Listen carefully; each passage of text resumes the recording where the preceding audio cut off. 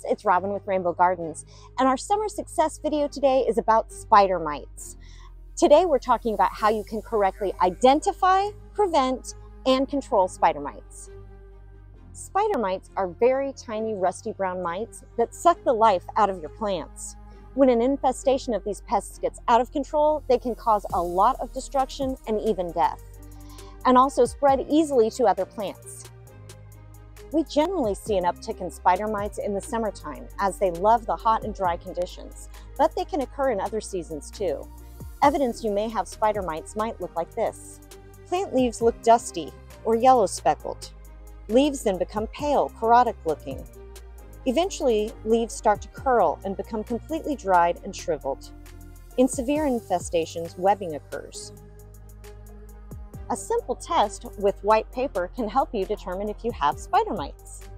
Hold a piece of white paper underneath the foliage of the plant. Shake or thump the foliage over the paper and look for tiny mites scrambling around on the sheet of paper. If you find yourself battling spider mites, here are some tips for control, but remember, catching them early is best. Systemic insecticides are the most effective, but they are unsuitable for edibles or gardens that host pollinators. For edibles, opt for Captain Jack's Spinosad 2 or pyrethrin approved for edibles. Make sure to cover the entire plant under the leaf where the spider mites love to hide. Don't bother trying to treat a plant when an infestation is too great. Once spider mites have spun their webs, it will be a battle you will most likely lose. Put the plant in the trash, no composting, and chalk it up to a learning experience. Most of the time, it is plants that have been neglected and that are under stress, that might be damaged, that tend to attract the spider mites, although healthy plants can be affected as well.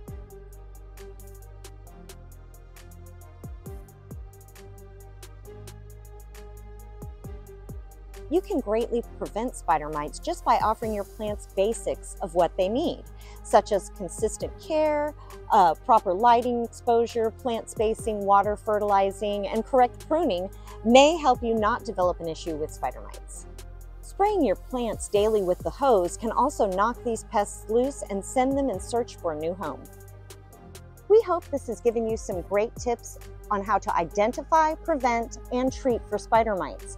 Here's to having a successful summer with Rainbow Gardens. Thank you guys so much for watching, and as always, don't forget to like, share, and subscribe. Thanks so much. Bye-bye.